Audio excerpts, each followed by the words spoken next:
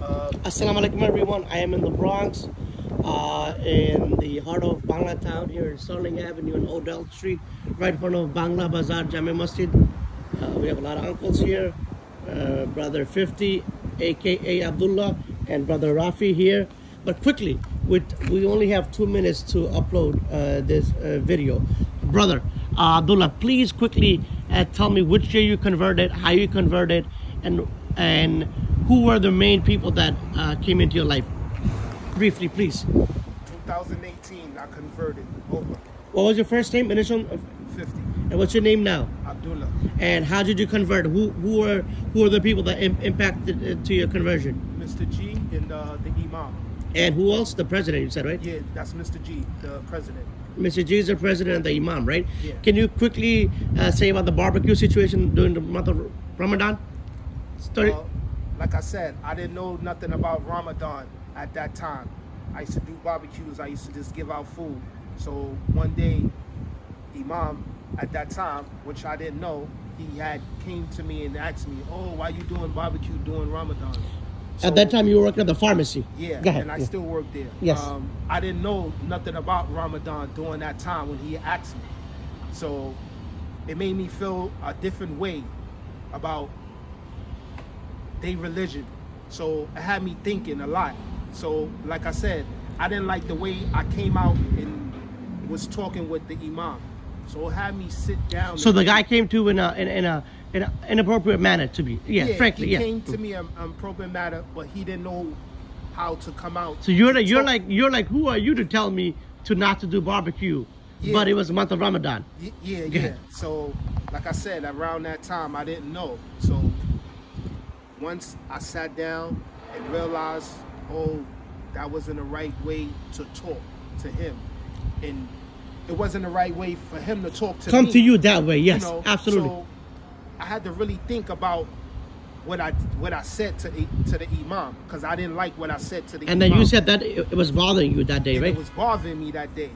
And I think it didn't take me that long to convert. I think it took me that week. And that was 2014, 18? 18. Okay. I think it took me that week to convert over. And I did. Okay, Brother Abdullah, I'm going to hold you right here. You've been on this block for how long? 18 years. 18 years, right? This is Odell Street, right? Yes. Odell, okay.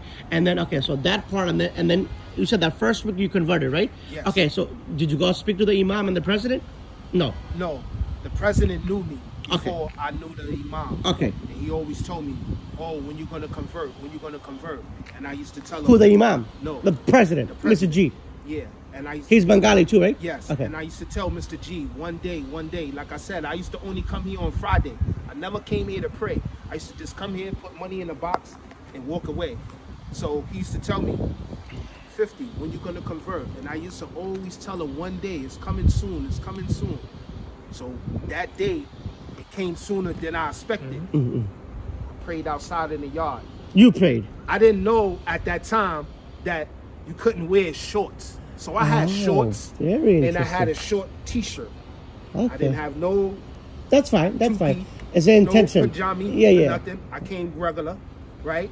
And they told me, "Oh, Abdullah, you gotta have long pants." That's good. But they spoke to you in an appropriate manner. Yes. And I said, "Oh, okay, Uncle. I didn't know. I'll change up."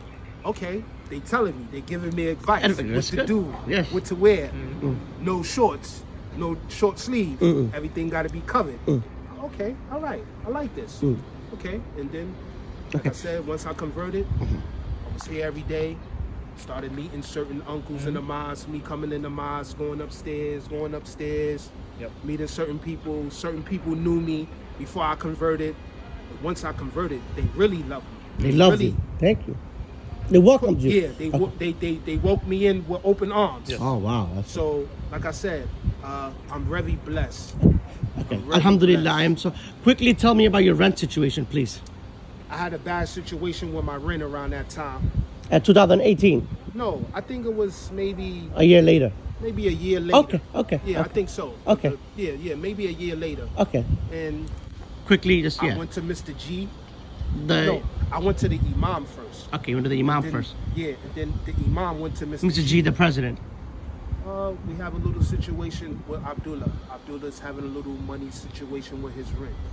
Let's see what we can do. Exactly. For him. And like I said, everybody in the house, they let everybody know my situation. They announced it at the prayer, ending of the prayer. Yeah. So everybody came together from the whole house, from outside in the yard.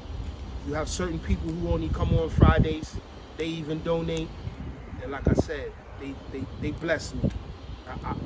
I was crying like a baby. You know, I couldn't believe it. I'm like, oh, this is how this goes on. Like, you know, when you're in a bad situation, you got certain people, they'll come to you and they'll help you. Yeah. You know.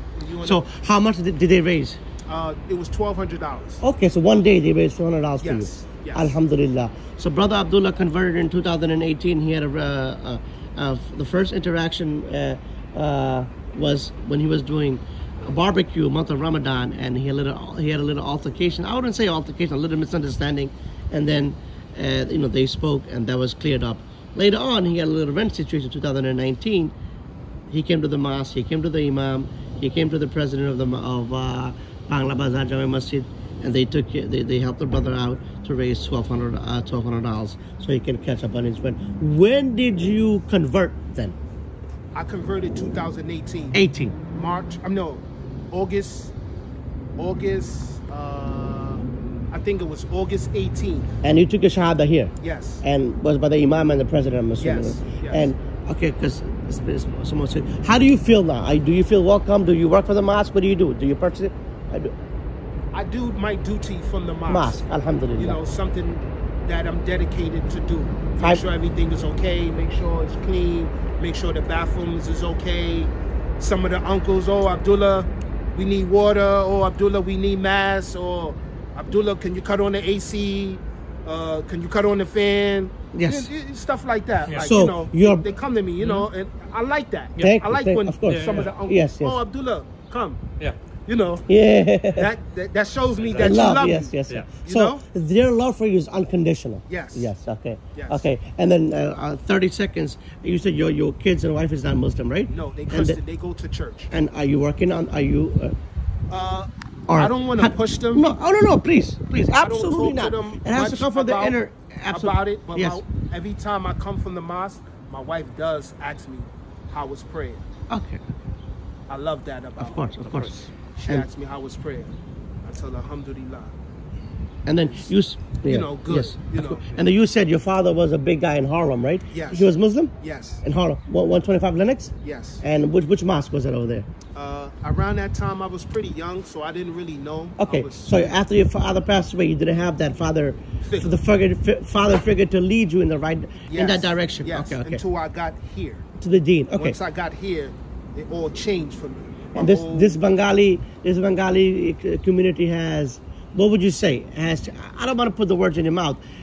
Has it changed your life, you think? Yes, it has. Okay. It changed my life. Very, very good. Okay. Very blessed. Okay. 30 seconds. I'm going to cut the video off. Your message to the youth in this community, to the youth that are not in the deen. Quick message and we're finished. You just have to go out and talk to the youth. Explain to them what's going on. Explain to them what's going on in the youth. Explain to them about Islam. It's peaceful. You can learn a lot of different things here, a lot of different language here. I'm learning it. I'm still learning, you know, certain languages, you know. And like I said, I'm very blessed. And I feel like I did the best thing for my life going forward as in converting over to Islam. And I feel blessed, man, you know. I could have been anywhere in this world, but I choose to convert over. And I did the right thing. Something was calling me. And that day, it called me and it told me, go to the mosque, go to the mosque. So like I said, I went to the mosque, and ever since that day I came to the mosque, I feel blessed. Uncles and them love me here. Mm-hmm. They know who I am. Everybody know me in this community. Anywhere I go, any store I go to, they know me. You know, and I feel blessed. I feel happy. I can go to the store. Maybe sometimes They welcome you. Maybe sometimes I might don't have money to buy a drink. Oh, Abdullah, you need anything? They always ask me. Oh, Abdullah, you want tea? You need anything? You also work at the pharmacy, correct? Yes. Yes. All right, brother Abdullah. Yes. It has been a pleasure meeting you today. Yes. Like I said previously in my life, I stopped you, and I stopped you twice. Yes. And look how God works in and mysterious. I stopped and I turned around and I answered you twice too. Yes, yes. I really, Yes, brother. I appreciate that. Definitely, yes. bro. I would extend my invitation to you if you ever in Brooklyn, Queens. Please come through. I'll take your number definitely. Please send a message out to the youth. You know, You too. I definitely will. I try to everywhere I go. Like I said, I came here for work purpose, and I always come to this. I goes to This my brother knows. I goes to my old neighborhood. Oh, I forgot to ask, which is your old neighborhood? Webster? Webster. Okay. Washington Avenue, 169, 170. That's a pretty Rough area. neighborhood. Okay. When I go there, some of them, everybody don't know I converted.